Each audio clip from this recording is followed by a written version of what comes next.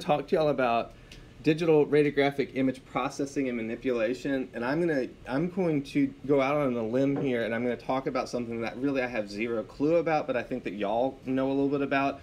I've watched maybe 4 or 5 of these videos and a few reaction videos about people putting makeup on. That's like a thing, right? Y'all know this. And so that's about all I know about applying makeup, but I assume that many of us in this classroom know a little bit about applying makeup, but there's good and not so good ways of doing it. And so that's what we're going to use as a metaphor for talking about these pictures. So hopefully it'll help some of us if you feel like you're lost in the dark about this stuff. I'm going to try to use that as a metaphor to kind of guide us through this material. So here's the objectives I've got. I want to talk about image histograms and what they are. Talk about automatic rescaling. We'll talk about image latitude and as with digital as compared with film. And so you may remember about this time last year when we were in the image production lab, we did a lab called the effects of KVP on exposure latitude, right? And if you don't remember, that's fine, but what the lab looked like was we just took hand x-rays. You took 3 hand x-rays, right? And all you changed was the KVP. You changed it according to the 15% rule, right? So you raised the KVP while doing what to the mass? You dropped the mass down. So the first exposure was like 45 KVP at like 25 mass, right? And then you stepped it up to 75 KVP at 5 mass, and then you stepped it up again to 100 KVP at like 2.5 mass, right? So you were following the 15% rule as you were increasing the KVP and decreasing the mass. So the exposure indicator said what? The same thing, right? Because you were following the 15% rule. But the pictures looked remarkably different, right? So we're going to be talking about that today. I just wanted to remind you of that lab because we're going to be looking at that again.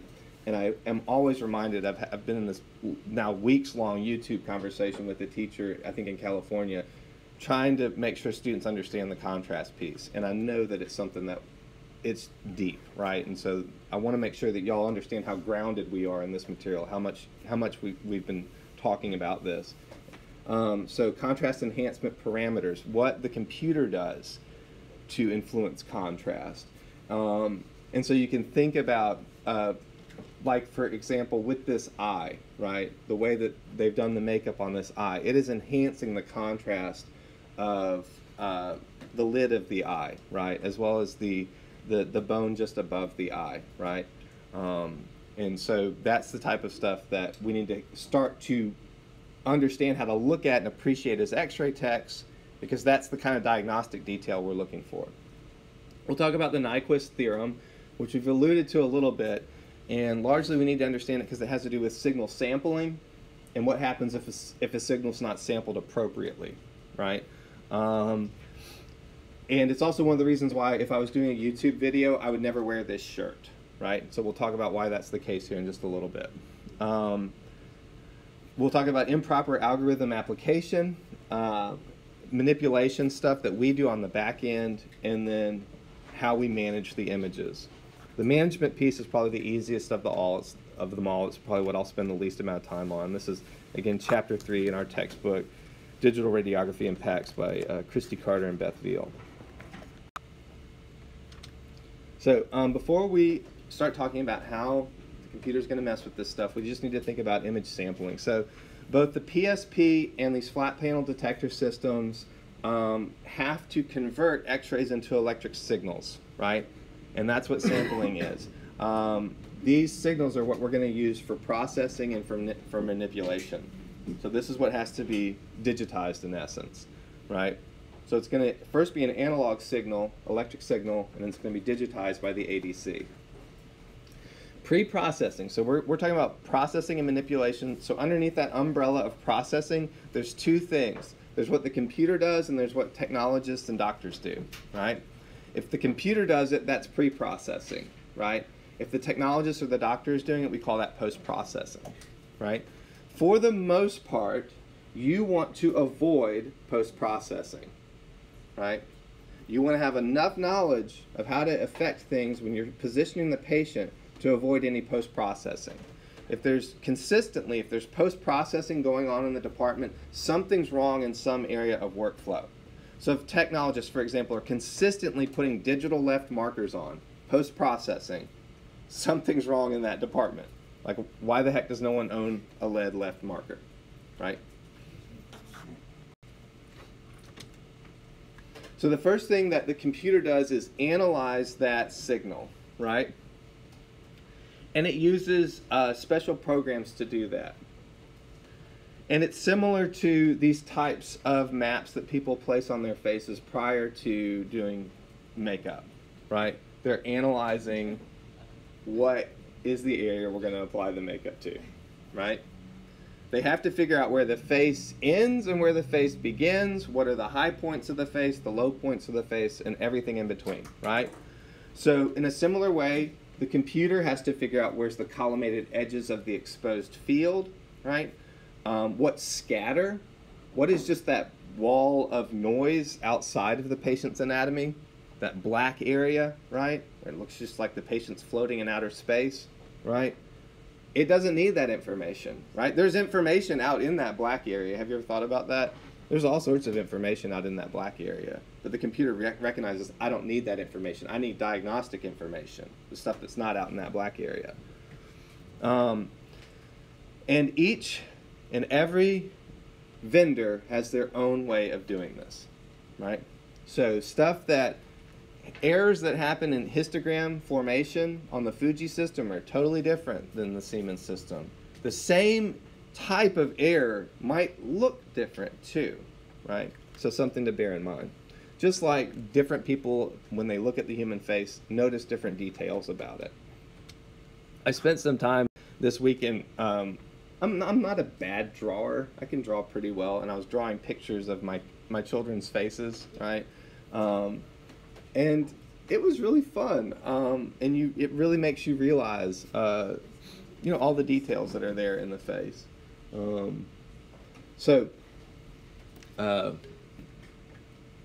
Anytime the computer cannot find the area that the image where the diagnostic information begins or ends, the resulting image will be too bright or too dark.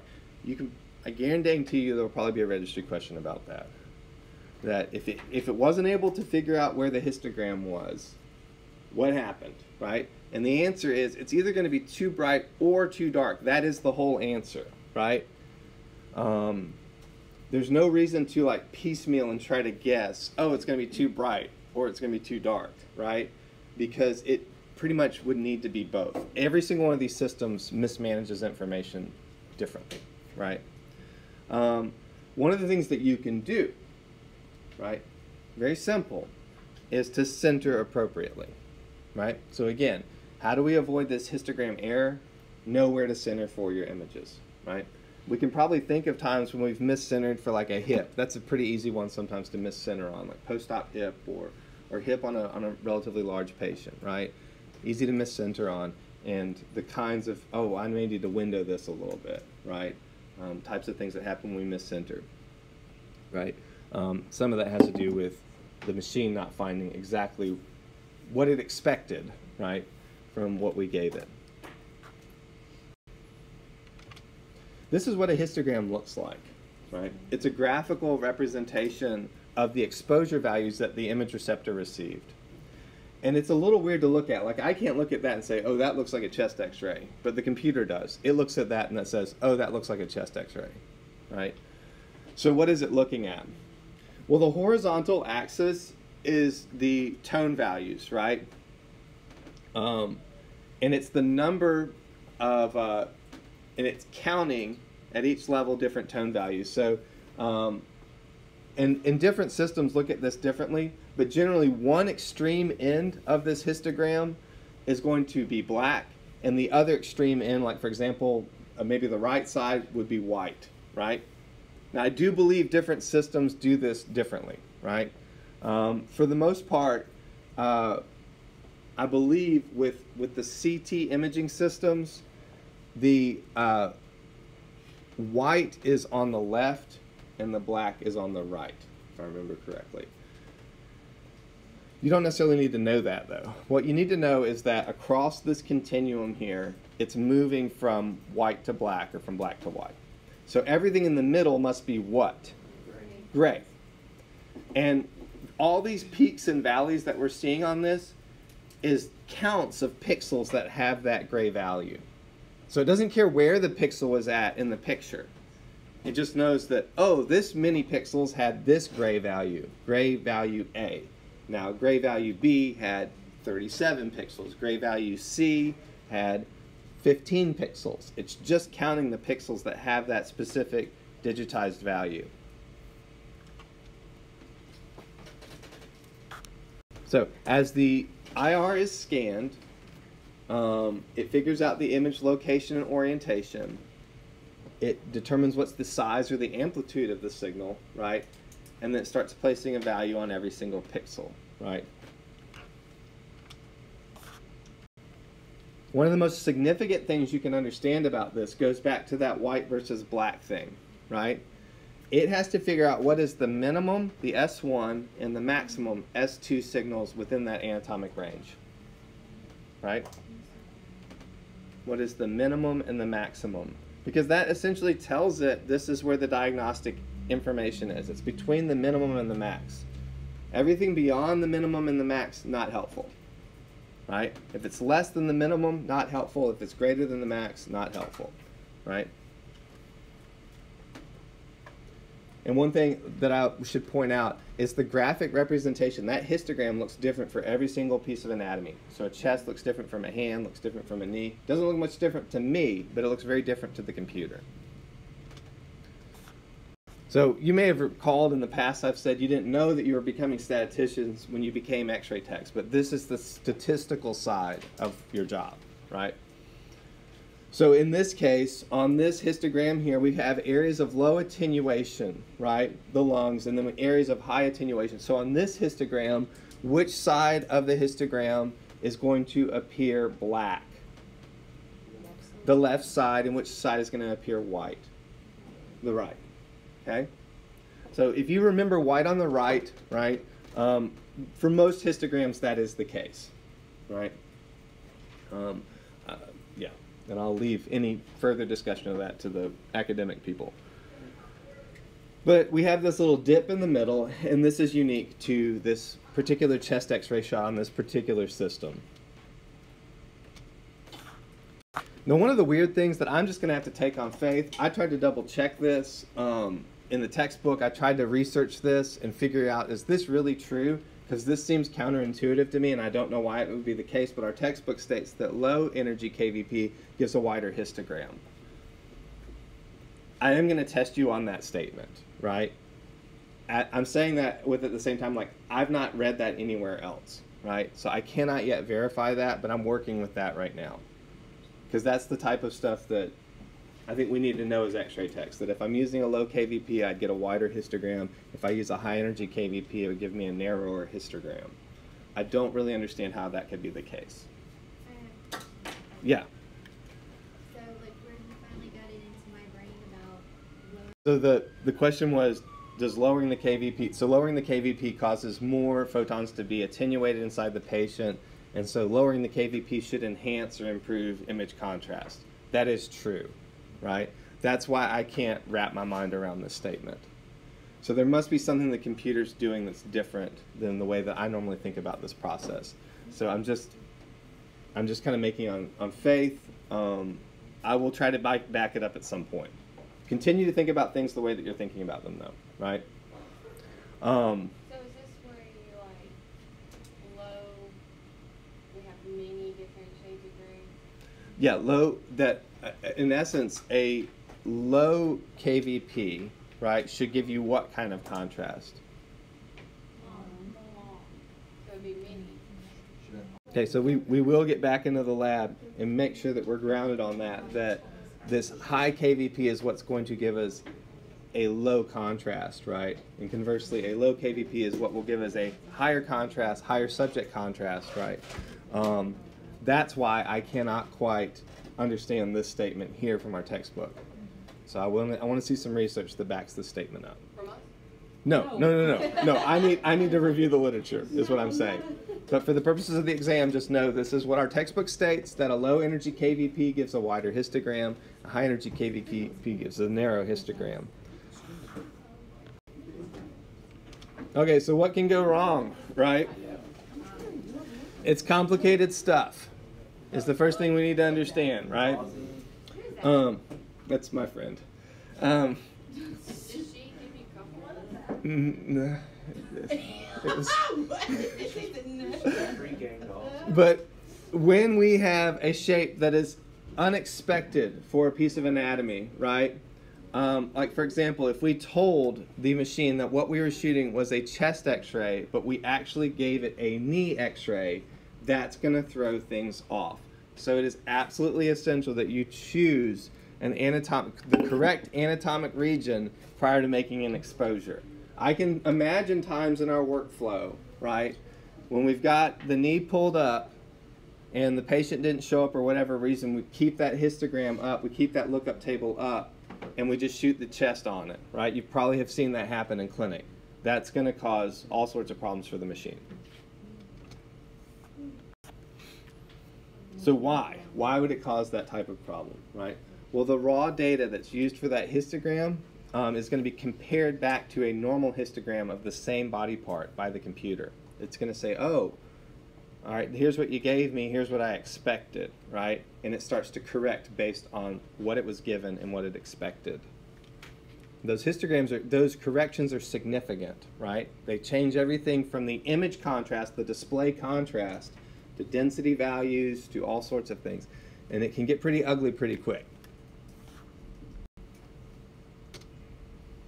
Okay, to really understand what's happening, right, with the sampling part and where these sampling errors can originate, we kind of need to go back a few years to like 1928 and think about sampling theorem, right? This is as theoretical as I will get today. We need to understand the Nyquist theorem, and that it was basically mathematically proven, right? And it's been revised by a lot of different people. Oftentimes, we just simply call it the sampling theorem, right? So maybe called the Nyquist theorem, AKA the sampling theorem. They mean the same thing. I don't know what the registry is going to call it, but it will probably ask you a question about it, right? All right. Saying this theorem as simply as possible is basically the sampling frequency, right, has to be greater than twice the bandwidth of the input, right, in order to reconstruct the image correctly. We have to sample 2 times as fast as we're sending, right?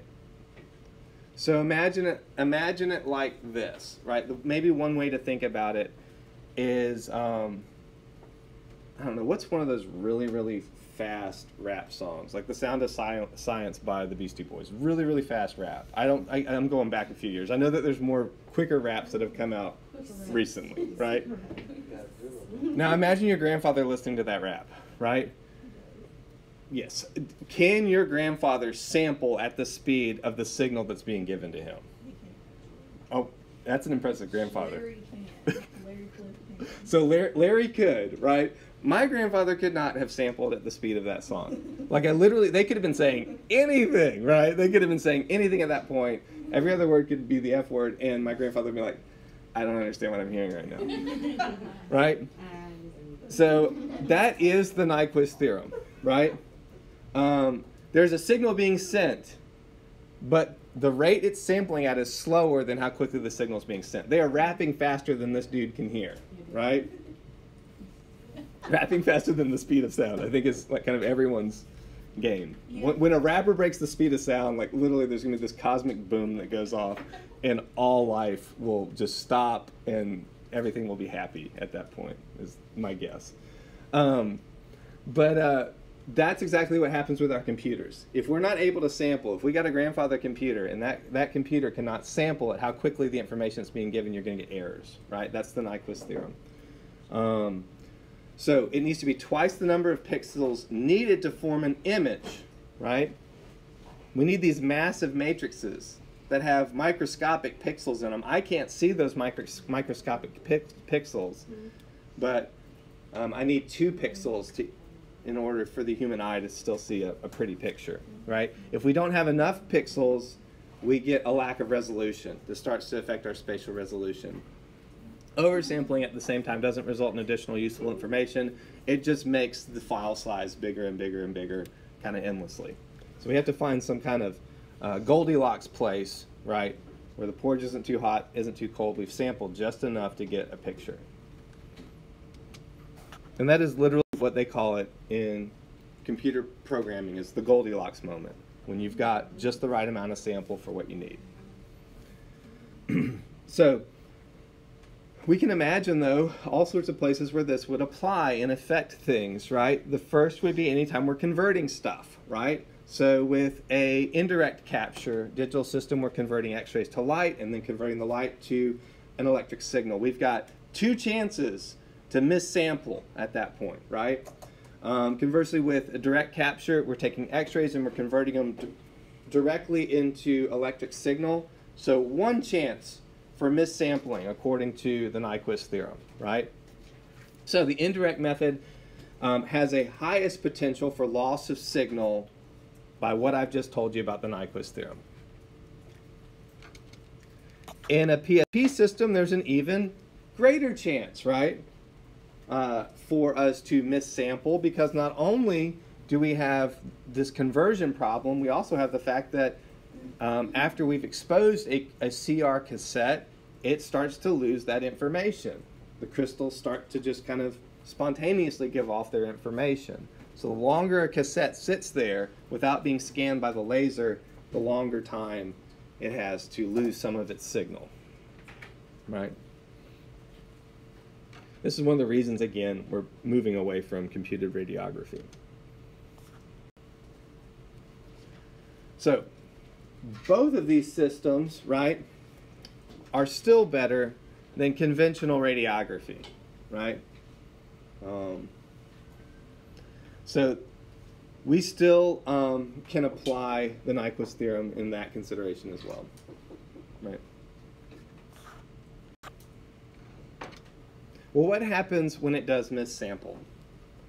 And this is the answer to why I wouldn't wear this shirt, right, if I was doing a stand-up video or something like that. Have you ever been watching a news show or maybe an old video, and dude's wearing a shirt or woman's wearing a dress, and it looks like her dress is coming from another dimension because there's all these weird crisscrossing lines on it? That is the Nyquist theorem in effect, right? You can Google aliasing or moire patterns, and you'll see exactly what I'm saying.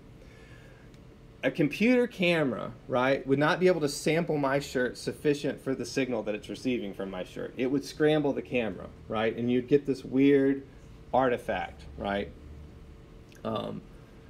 Anytime we have sampling that occurs less than twice per cycle, we lose information and we wind up with a fluctuating signal.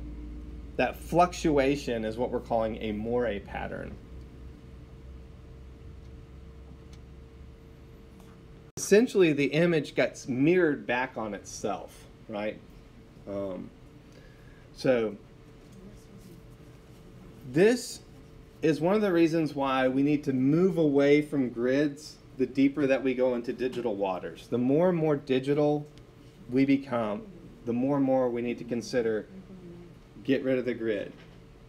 Why? Because the grid is throwing in an interference pattern. As the grid just, if it's a stationary grid, as it just sits there, or an oscillating grid as it oscillates, right? It's throwing in an additional signal. You may not have thought about the effects of the grid as a signal, but the computer sure does.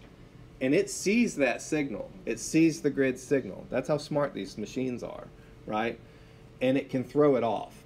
So grids can contribute to a moire effect, even if you're using the grid right? So the very first thing, if you see a moire pattern on your pictures, wonder if it's the grid. Did the grid do it? It's one of the reasons why people aren't using 8x1 grids anymore for portable work. Pretty much everyone across the board's moved to 5x1 grids, right? Because they recognized this error, 5-10 years ago. Again, this would be, if we're going back to the metaphor with Grandpa, this would be like now Grandpa, I want you to listen to both this song where they're rapping really, really fast and also listen to this Billy Ray Cyrus song at the same time, which is basically what Old Town Road, I guess. But that combined signal now has just totally thrown this system off, right? And that's what's happening when we apply a grid to our x-rays, right? Sometimes we call this a critical frequency, right? If we have sampling at exactly the same rate, it can cause aliasing as well. All right, going back to the makeup metaphors, Jim Carrey, I've been on the fence about him for a long time. I kind of love him or hate him. It's like I have years where I love him and years where I hate him. Yeah. Tom Hanks is the same way for me. I don't know. But I wanted to show y'all this awful picture of him because this is the reason, in essence, why we do automatic rescaling, right? In reality, we all kind of look more like Jim Carrey in this picture, right? Our x-rays do too. They've got blemishes on them, right? We're not perfect. Automatic rescaling is accounting for all those known imperfections in the image, right?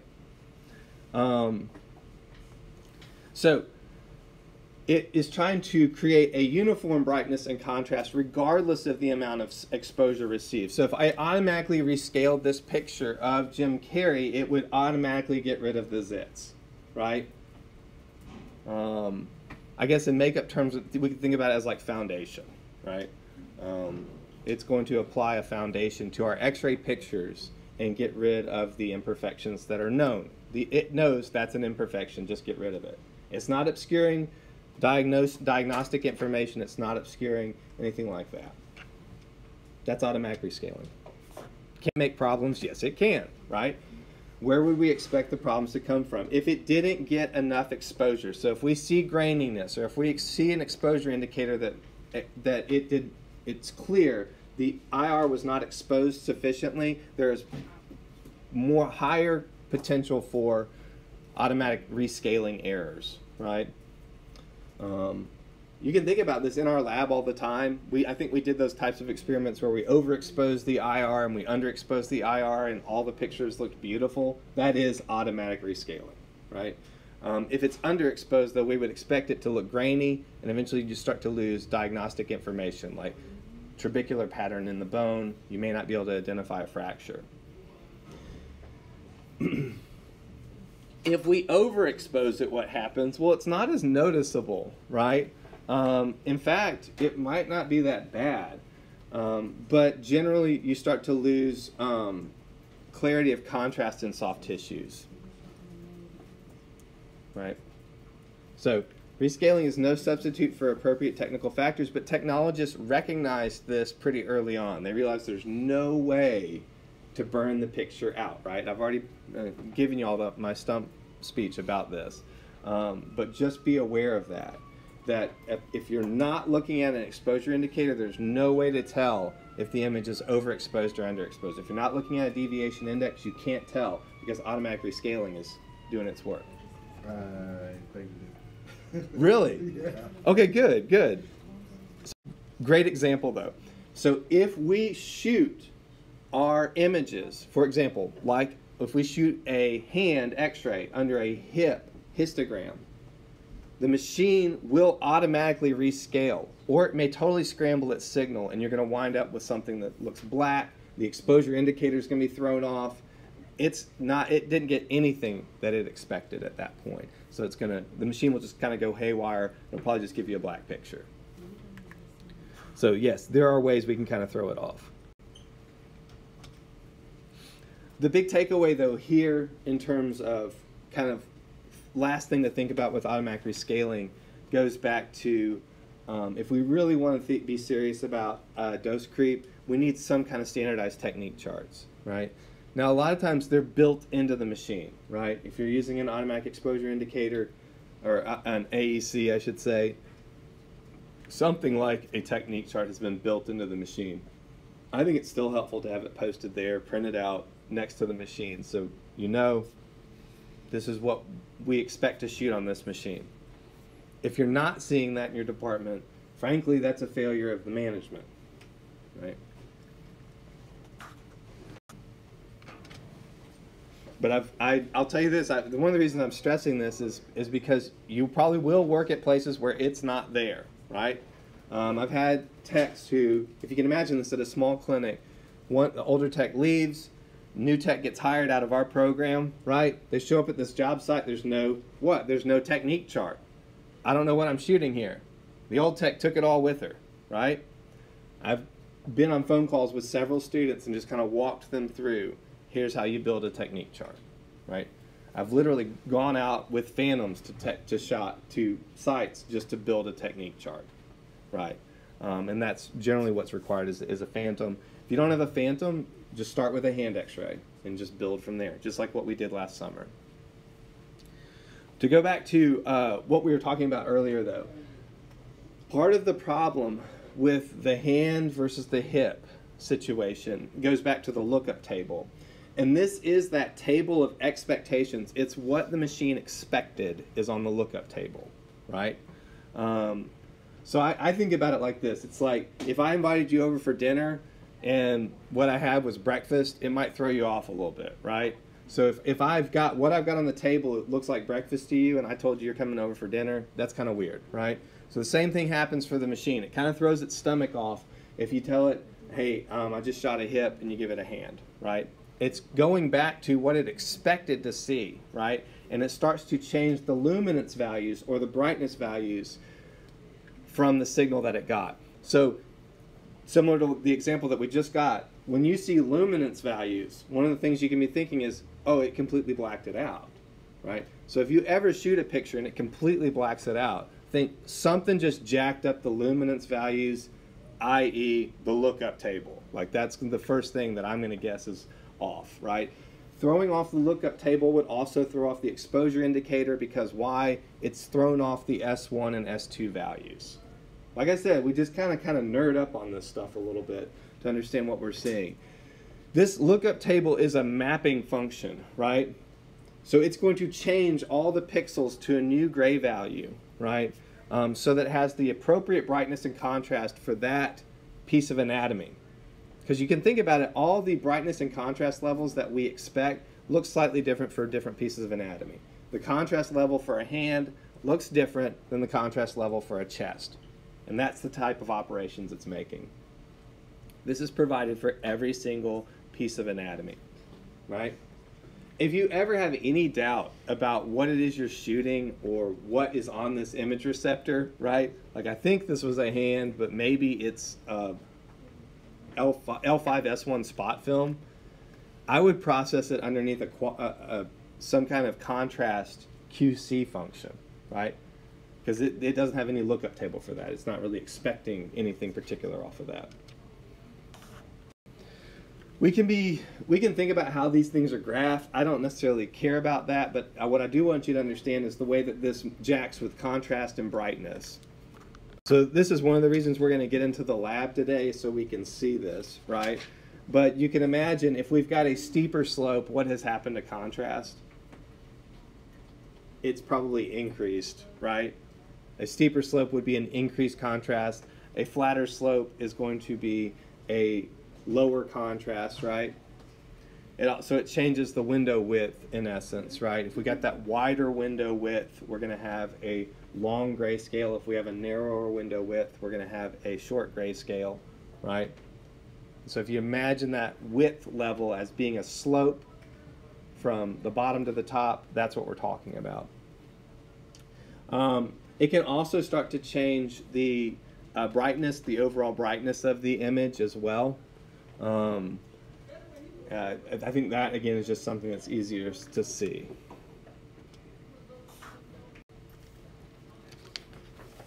Okay. Now, one of the reasons I included this picture here is because it's kind of, we're moving now, we're transitioning from pre-processing to post-processing, right? So if we think about pre-processing being all those things the computer does automatically, right? we could think about it as all those things that we do, you know, to put our faces on for the day, right? Post-processing is everything that goes on after the fact, right? So, I don't know what I just did. You know, this woman's at a dinner party, her lipstick's faded a little bit. She's going to touch it up with using the butter knife, right? Or using a selfie picture or something like that. This is the processing things. Not ideal. The butter knife's maybe not the best mirror, right? But can we still touch up the picture a little bit? Yeah, we can. So one thing that we should understand is that this, in essence, is why digital systems have a greater dynamic range than film screen imaging. There is more information than meets the eye, right? So all these post-processing operations allow us to access some of that additional information. At the same time, though, the digital image, if we just looked at the raw data from the image, it would just look kind of uniformly gray, because that's what it got, right? And it's just giving you what it's got. What we would need, though, would need to have some amount of contrast to it. So it's got to artificially manipulate the image to give us contrast. So that's what we're talking about here. I know this is a busy slide. This is found on page 32 in our textbook.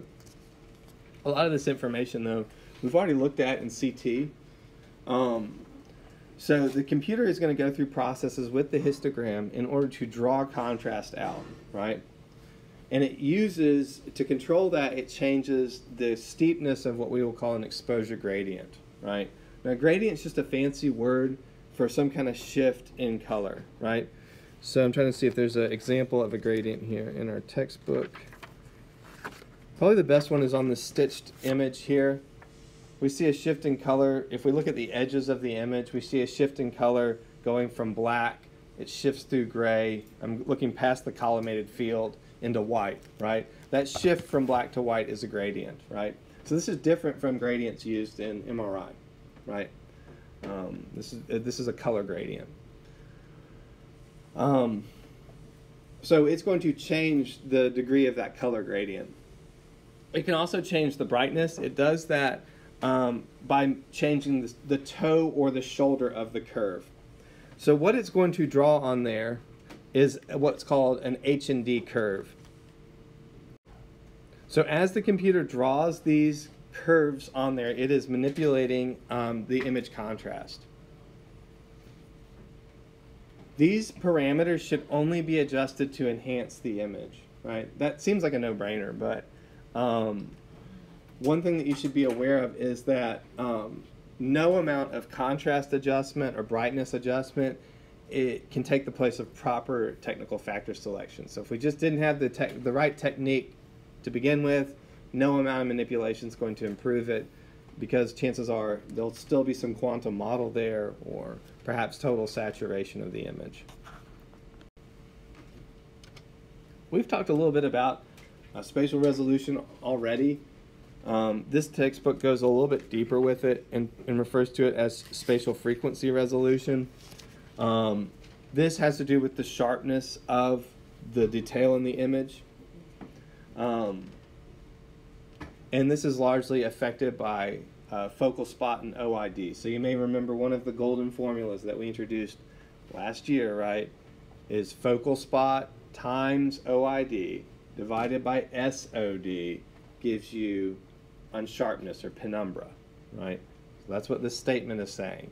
It's affected by your selection of focal spot size, what OID, and what SOD was the image taken at, right? It does have bearing on the computer, right? So we can use the computer to decide what structures should be enhanced. We can control the degree of enhancement, right? And we can apply different amounts of edge enhancement to the image, right?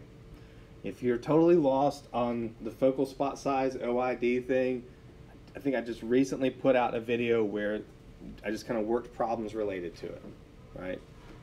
Just on a worksheet. So I can send that to you all via email. Can you say the formula again? All right, so we can overdo it with the edge enhancement is one of the big takeaways there. anytime we do not use an appropriate algorithm, right, it's going to throw off the image quality, right? There's some facilities that do not want rad techs manipulating images before sending to PACS. The reasons for that is it reduces the amount of manipulation that radiologists may be able to do, right? So basically, after the image is stored to PACS, it loses some of that information from the original image, right? We can also think of other reasons why facilities would not want text post-processing. One example is your monitor is not as nice as the radiologist monitor, right? That's a really obvious one. So if you're doing manipulation on one monitor, but they've got a nicer monitor and some of the detail is lost, they're going to see that on their monitor, right? Another reason is if we're having to frequently manipulate images, again, something's wrong with our workflow. We're not doing something right. Edge enhancement is an example of that, right? If we do edge enhancement too far, right, we're going to wind up having some reduction in information. In fact, if we apply edge enhancement, we can actually wind up obscuring something like a fracture, right? So the way edge enhancement works is it takes the numbers of pixels involved and then it averages them, right? So if it averages them more, you get a smoother image. If it averages them less, basically you're going to have an enhanced image. So if you have fewer pixels in the neighborhood included in the average, you start to enhance that edge, that area in the neighborhood where the pixel difference exists, right? So the smaller the neighborhood, the greater the enhancement, right? Smaller the neighborhood, the greater the enhancement. Sometimes this is referred to as kerneling as well, or a form of filtering. Filtering is another term. So when we talk about CT using filtered back projection, it's not filtering in the sense of like filtering out x-rays, like what we're filtering we were talking about in terms of radiation safety. It's computer filtering, right? So I don't want you to be thrown off by that AKA. It may be edge enhancement, it may be kerneling, it may be computer filtering, right? So what happens is frequencies in the area of interest that are known, they can be amplified, others might be suppressed, right? So here's the danger. You might have just suppressed the thing that was a fracture or the thing that was a fat pad sign on a lateral elbow, right? In enhancing the detail of the bone, you might have suppressed the fat pad sign. This is kind of an example of that edge enhancement in makeup, right? Similar process, right? We've done these contouring in order to enhance the edges between the cheekbones and the eyes, right? Or between the eyebrows and the forehead, right? So we would call this a form of high pass filtering, right? It's an increase in contrast. Her face has less contrast in it in the upper left-hand corner than it does on the lower right-hand corner. Clearly, there's more contrast on her face. There's a sharp definition between her cheekbones and the cheek, right? In the upper image, I do not see that same amount of definition. We can also suppress frequencies, right? And this is when we do this is called masking. And so she's also done that to her face as well, right? So there's areas where she felt like there was a blemish or something like that. And so by applying this makeup, she was able to smooth out that blemish, right? Now the problem with that, we can do the same thing to our x-rays. We can smooth out these blemishes in the image. What happens as we smooth it out, though? What was I saying happens as we smooth it out? We're going to lose, like a fracture, we would lose something that might be diagnostically significant. So we can use this technique for enhancing large structures such as organs and soft tissues that are noisy, right? This masking technique, or this edge enhancement technique, it's helpful there for enhancing large structures like the kidneys or something like that. Smoothing is kind of the opposite, right? So we had edge enhancement and masking on one side. Smoothing is the total opposite, right? So I think about it as being something like these, I don't know what you call these things. What are they called? Face mask, right? So in the case of a face mask, like it's going to completely cover up and hopefully, I guess, heal the skin or something like that, right? This is similar to low pass filtering. In low pass filtering, it averages the frequency of each pixel with the surrounding pixel to remove high frequency noise. So it's getting rid of the edges. It's getting rid of the edges, right? So it is reducing the noise and the contrast. So one thing to bear in mind, with edge enhancement, you're increasing the contrast and the noise. With edge enhancement, you're increasing the contrast and the noise. With smoothing, you're reducing the contrast and the noise. That's why I say they're the complete opposite, right? Low pass filtering is useful in looking at small structures, like fine bone tissue. Did you say that again with the edge enhancement, increasing contrast and... Yes. Edge enhancement increases contrast at the same time that it increases noise. It increases contrast and increases noise. Smoothing is going to reduce contrast and reduce noise, right? I actually have a great example of this. I'll try to send it out via email. It's a picture of one of my dogs, Honey Bun, that I just edge enhanced over and over and over again. But you can do just that. You can look up edge enhancement tools online and just edge enhance a picture of like your friends or something over and over and over again. And you're going to start to see that noise come out. The edges will be there more clearly. I chose Honey Bun because she's got this crazy hairy face, right? And you can see the edges of the hairs on her face really clearly, but you start to see noise as well. So I'll share that with y'all here in a little bit. I did. Yeah, it's my son named it Honey Bun. Yeah. All right. Window level and window width. I'm now on page 32 in the textbook again. So window level controls how light or how dark the image is. Sometimes I describe it as the amounts of whites or blacks on the image, right? That's the level, how light or how dark the image is. Window width controls the amount of grays. So the ratio of black to white, or the contrast, we could call it. So window level, brightness, window width, contrast, right? You can manipulate that. You can move your mouse around over the picture and it will change that. If you've taken a good picture on the appropriate histogram with the right lookup table and centered appropriately, you should not have to do this, right? You can leave it up to the radiologist for doing that. So I know that technologists frequently mess with contrast and stuff at the QC workstation. What I'm saying is don't do that, right? There's no need. You're confident in your technique, you shouldn't have to do that. Shuttering, we see this more with the PSP systems. It does not, it happens differently with digital. But basically, if there's an unexposed border around the collimation edge, and there's light, like white light coming off the image, I have an example here on the next slide. This is difficult for the radiologist to look at. It's difficult for anyone to look at. And the reason for that is because of veiling glare. That area of white luminance on the computer screen causes overstimulation of the eyes, and it makes it more difficult to see what we're actually looking for, the grays on the picture. So we call this sometimes white light blindedness. And there's actually research out there right now, I was just listening to a thing about it yesterday, that this is impactful to things like breast cancer, for example, which you wouldn't normally think about.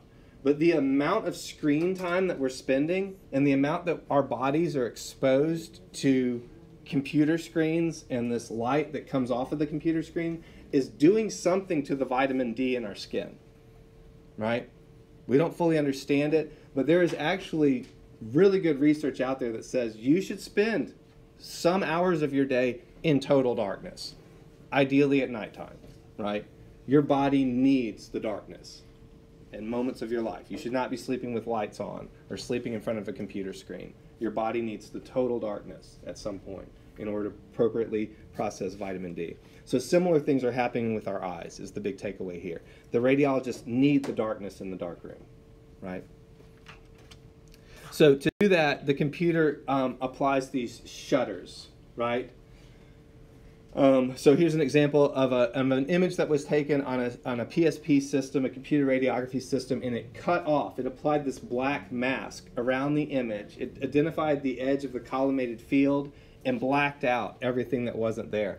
Oftentimes, if we shoot the part on a funky angle like this with the CR system, it throws off the shuttering and you wind up with a white background. And that veiling glare is a problem. Now, one thing to bear in mind, with the digital systems, we do not have quite the errors that we used to have with computed radiography. But this shuttering function, and applying shuttering yourself, should never be a substitute for poor collimation. So if you see techs, they didn't care about collimating, but now we're cropping the image, don't do that. In fact, it's illegal. Like, I think I can say at this point in time, there's been enough lawsuits where they cropped the image and there was actually something there out in the area where they cropped, and the radiologist missed it, and guess what? Guess who they come looking for next, right? Who did the cropping, right? And the computer holds all that information in it. So do not post-process crop the images. Do not apply shuttering yourself. If the computer shutters it, cool, whatever. Don't shutter it yourself, right? Collimate appropriately. It's outside of our scope of practice, right? It's the nice way to put it. So the computer can also jack with image orientation. We can as well.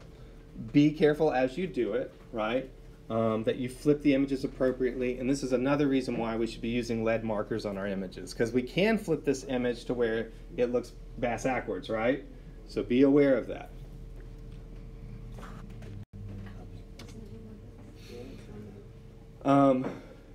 It is helpful if you look at the cassette, particularly with these CR systems, and make sure that it's appropriately labeled. I'm not as familiar with how the DR system works to flip it appropriately, but I assume it has some way of doing that. What have y'all seen out in the clinical sites? How do the DR systems flip or rotate the images? Do they just know? No, they'll come out upside. Okay, image stitching. Y'all probably seen this maybe with scoliosis series at the Campbell's or somewhere. We can take multiple images, stitch them together using different algorithms. Every single stitching system is a little bit different.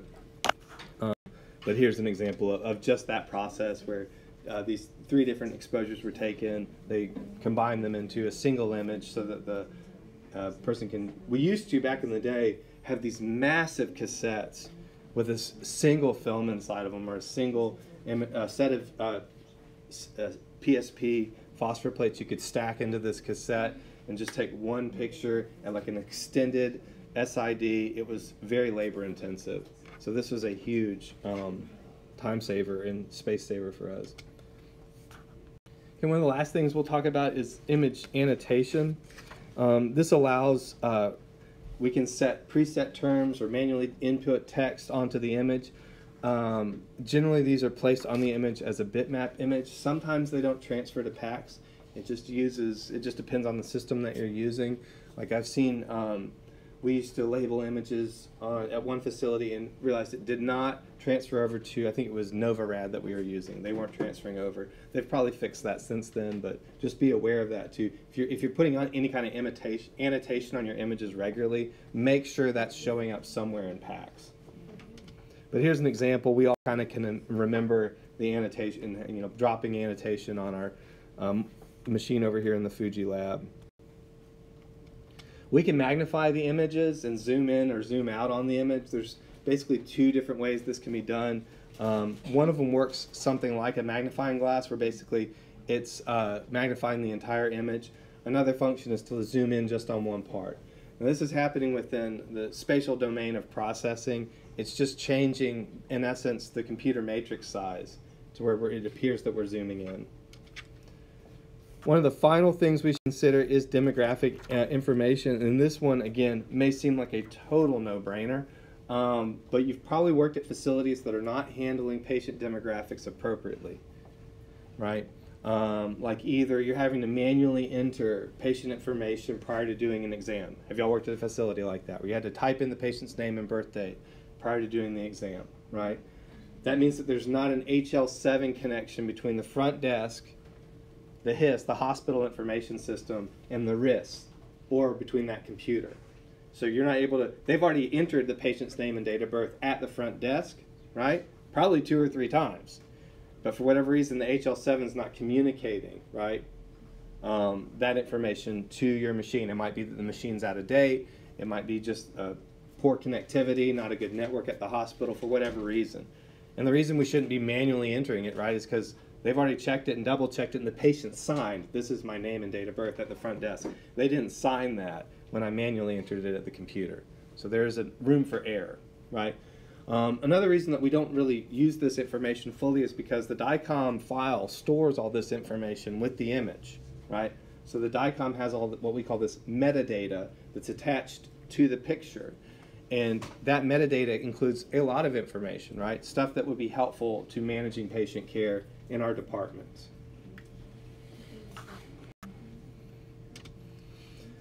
So we should be aware of how this information is being viewed. Is it appropriately being sent over to PACS? All those types of things. Like when I look at the PACS system, I see almost every single facility is entering information differently. And so it shows up differently in PACS. At one facility, it might have it listed under accession number. Another one, it's the MR number. Another one, it's the exam number, right? They're entering all this information in different places. Again, this might not seem like big of a deal, but it does impact the way that data is being managed, right? We could have this massive amount of data that could guide all sorts of patient care instead of what we have is just kind of a hodgepodge, right? But the obvious thing for us as technologists is if the information's improperly entered manually or in some way is tagged inappropriately to the image, it may be impossible to find that in PACS. Think about how huge PACS is. And if I send something off without it being appropriately labeled, it's gone, right, at that point. And chances are it's also misread. The radiologist has misread someone's information. This is one of the reasons why we should be careful anytime that there is the manual send. So some facilities, they use something like an automatic send. The minute that you take the picture, you okay that that was the picture you taken, it just automatically sends it off. Other places, you actually have to manually send and select where you want it sent to. Like one facility I worked at, you had to send 3 times. You had to send once to the hospital PACS, once to the reading radiologist PACS, and then a 3rd time to a referring physician. So there was all sorts of potential for stuff to be missent, and all the time we would missend something to the wrong referring physician. That was the most common error that would happen. Not a big deal, right? But occasionally you'd get those really snippy front desk people who would call you and say, why the hell did you send us this? And you'd have to explain it was an error, and they would think that you're an idiot, right? It wasn't fun. All right. So where would we run into errors with mislabeled or missent information? It is in a query, right? So within PACS, you have this archive query. It's a search function that allows you to look for images that were taken in the past. This is, again, a no-brainer. We do this all the time. All your final comps with me, I've had to do an archive query, find the day that you did the exam, look up the accession number, make sure that this was the actual exam that you did. We can also search it by other functions, right? We can search by pathology, anatomic region, exam number, all those things. So here's just a further example of those types of things. A lot of times we can place multiple query fields in order to narrow down the search. All right, that's what I got for y'all. Thank y'all so much.